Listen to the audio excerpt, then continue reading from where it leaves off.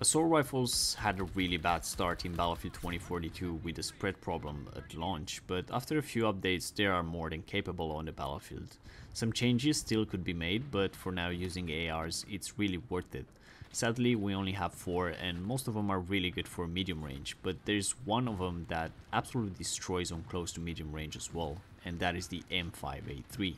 In this video I want to give you guys the best setup possible for this gun and a few tips and tricks on how to use this effectively on the battlefield. But before we get into that, make sure to like the video and subscribe for more content. You guys have been absolutely amazing lately and I can't thank you enough. But back to the M5A3. This is the first rifle unlocked for the assault rifle class, so no unnecessary grinding needed for it, which is absolutely awesome. And with this setup I'm going to show you, you can use this in Conquest for longer range engagements and in Breakthrough where the fight happens at closer range. So let's get into this. For the scope, I like to use a standard red dot or a hollow 1.5x, but keep up 2 times or 3 times in the plus system as well, which can help you tap fire a bit better at long ranges.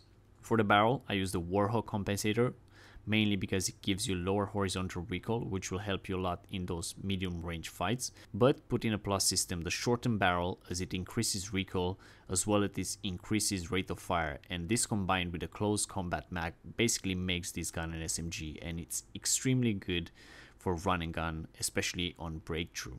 For the mag, I like to use the close combat one, as it increases even more the rate of fire, as well as a recoil control and reload speed. This is best using Breakthrough as it is more close quarter, but I'll put a standard extended in the plus system as well if you want more range and bullet speed for game modes like Conquest. And lastly, for the grip, I use the Cobra one. Here is most likely personal preference, but I feel this is the best from all my testing I've done with this gun.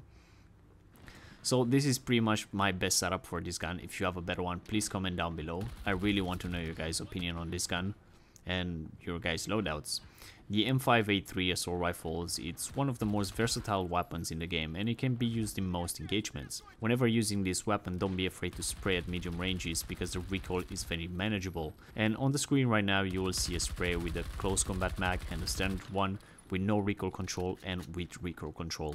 So as you can see, it's really easy to manage. For long range, you can tap fire this gun, but it's not the best. I'll definitely go for the AK-24, as tap fire for that gun basically has no recoil. I recommend using McKay or Angel, as they are more aggressive in their playstyle, and this gun works the best for run and gun.